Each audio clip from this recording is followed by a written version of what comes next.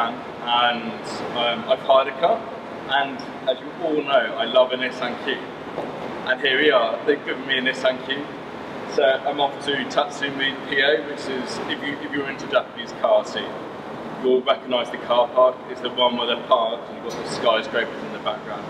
So I'm off there, hopefully, with it being the final round of D1 GP, D1 GP this weekend.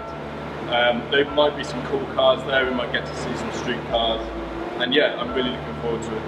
And so we're going to go over the Rainbow Bridge into Tatsumi and just have a look around and see what we can find. So yeah, Nissan Q.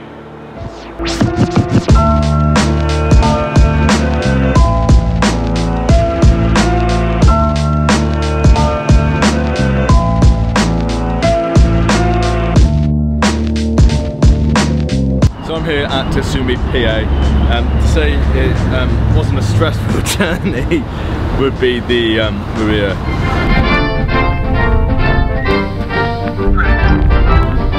turn the screen away from me.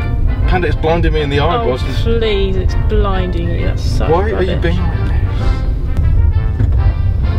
Why didn't you record that? Continue straight. Can you release record the shoes for? Miserable. The issue is with Google Maps is that it can't quite understand levels.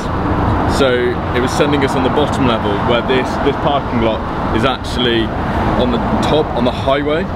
Anyway, backwards and forwards, been over the Rainbow Bridge 3 times now. But we're here, and the view is pretty incredible. It's so good.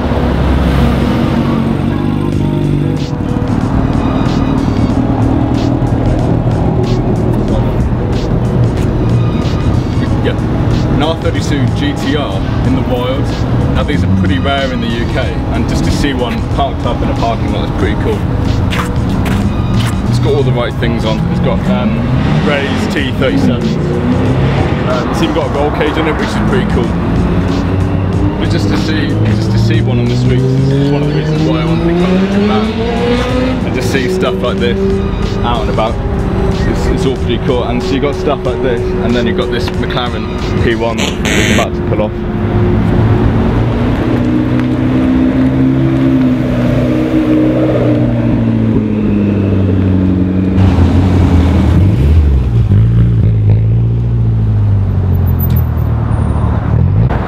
So another rare car that you don't often see in the UK is this, what I think is a C35 Laurel. Definitely a Laurel, I'm sure you'll tell me if I'm wrong anyway. Just cool, finished on SSR wheels. I just really like seeing this sort of thing just out and about. And then with that backdrop as well, perfect. And then you got this AMG C63 just rolling around as well. One thing I have noticed is that all of the cool European imports, like your Ferraris, your Porsches, your AMGs, they've got them left-hand drive, which seems really weird when you can get them as a right-hand drive option. But I don't know why they do that.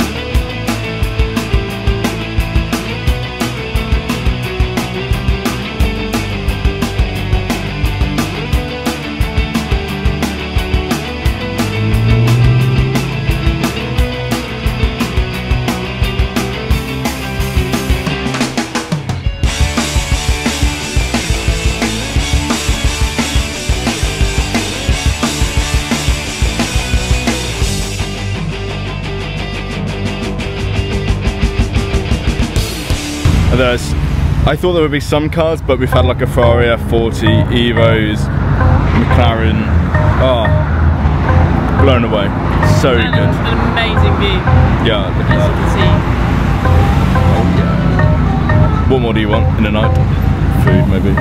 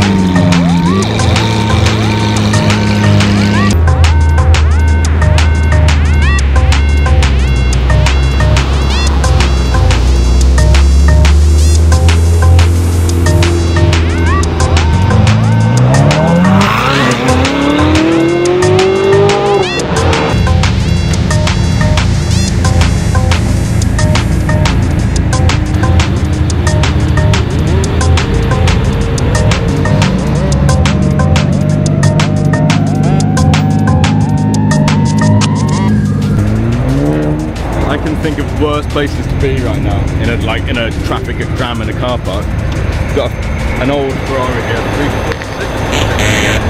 I don't know my Ferrari. But then we got a Lamborghini, Corvette C5 which is rolling in. Such a mix of cars. We've got a couple of Lexus RSFs, we've got S14s, we've got Chasers.